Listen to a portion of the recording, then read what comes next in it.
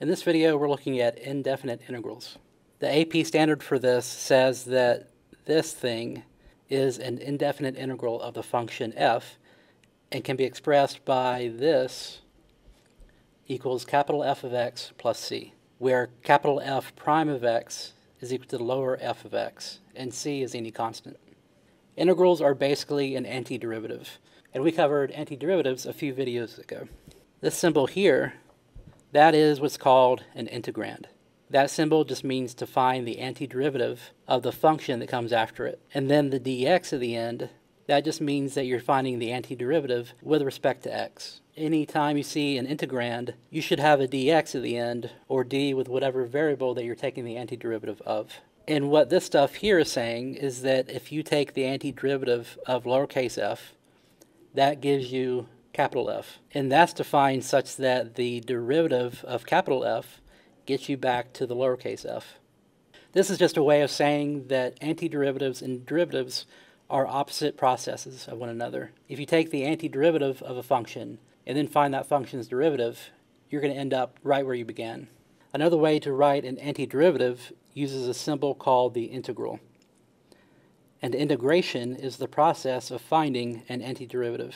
So the old way of finding antiderivatives, which you really only learned just a few days ago, you were given a function's derivative. Let's say f prime of x is equal to x squared, and you used antiderivatives to find f of x.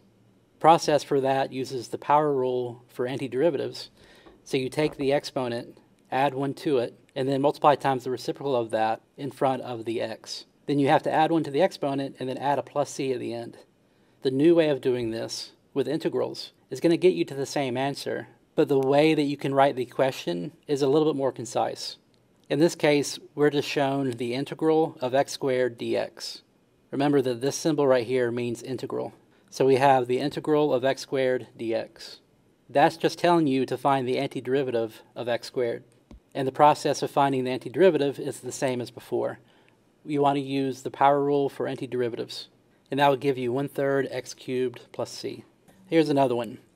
The old way of doing this, you'd be given f prime of x is equal to cosine of x.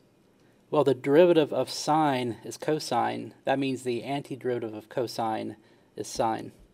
So f of x would equal sine of x, and then you have to add the constant term at the end, plus c. And to do this with integrals, you would just be given the integral of cosine of x dx, which is telling you to find the antiderivative of cosine of x. And the answer would be the same, sine of x plus c.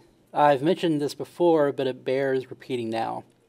Remember that integrals or antiderivatives don't have all the same rules that derivatives had.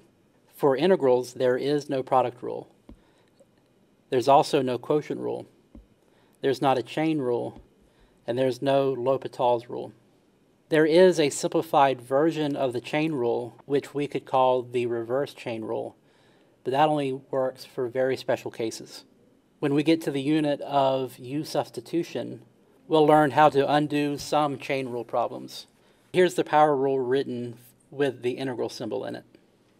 If you have the integral of x raised to the nth power of d of x, just add 1 to the exponent, and then multiply the x with the reciprocal of that new exponent. So if the problem you were given said x squared, you would add 1 to the exponent to make it a 3, and then multiply the x out front with a 1/3. In the next video, I'll show you some examples of how to apply the power rule to find the integrals of a few different problems.